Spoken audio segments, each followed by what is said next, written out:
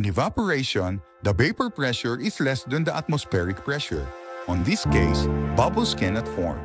While in boiling, vapor pressure is equal to the atmospheric pressure. And here, bubbles can form and rise.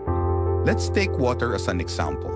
We know that water boils at 100 degrees Celsius, but evaporation can occur in a temperature lower than that. At low temperature, evaporation occurs very slow. But as the temperature increases, the evaporation rate also increases.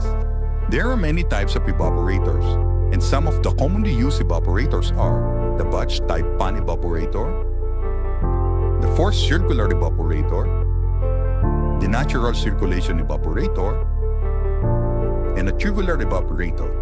In many cases, in factories and industrial plants, a multi-stage evaporation is used. A multiple effect evaporator is a combination of several sets of single effect evaporator, mainly to reduce the energy consumption.